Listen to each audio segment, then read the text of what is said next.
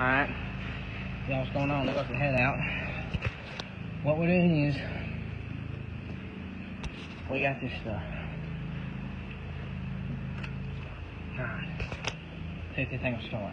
We got this you just come on here. There we are. Let's see if we can. We want to see. We're going to put it on the combine. Start.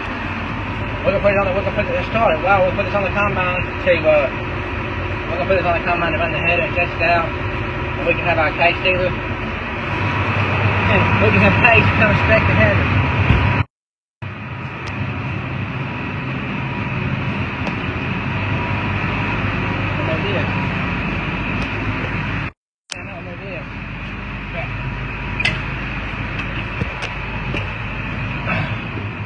Anyway, as I was saying, we can have Case come inspect the header.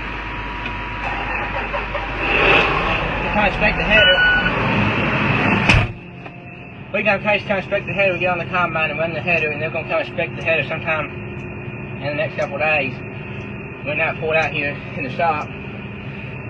They finally put it in so we can do this. Now I got to read that truck. So Dad's pulling out the header out there. So that's kind of a cleanup day. We're washing the planter off. They're out there washing the planter off, and I make sure the stuff starts because it's been sitting here for a month. And sometimes the stuff don't want to start, but it all started.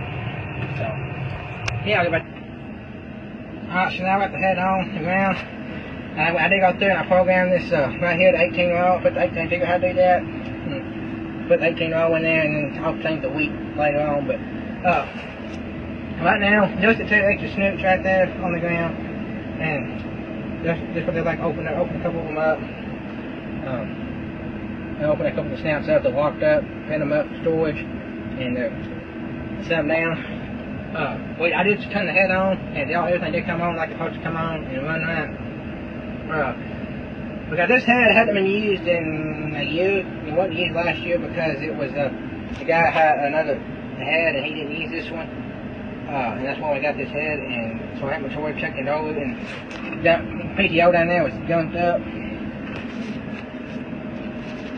And that PTO shaft down there was gunked up.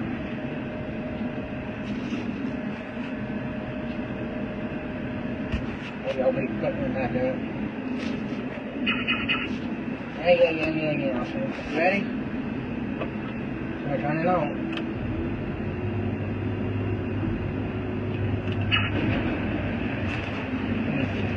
There she goes. There she goes. Yeah, we'll make sure that the oil change now, make sure that it's marked up, so it hasn't been used in a while. And so yeah, the guy got this head, he bought a 24 roll Gary Hall head, and so that's why he didn't get this one anymore. So yeah.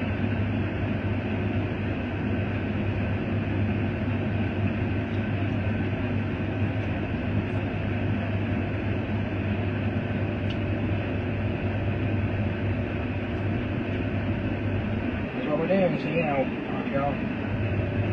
I'll talk to y'all later on, just getting this thing.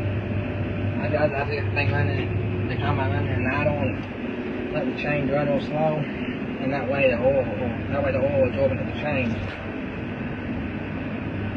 The oil will absorb into the chain like supposed to, and that thing is fussing because I don't have the, and you know, there's a corn head on here, and I don't have the chopper in the right speed, it's set for wheat. That don't matter what we're doing. I'll set that later on. But yeah, that's what we're doing. So I will talk.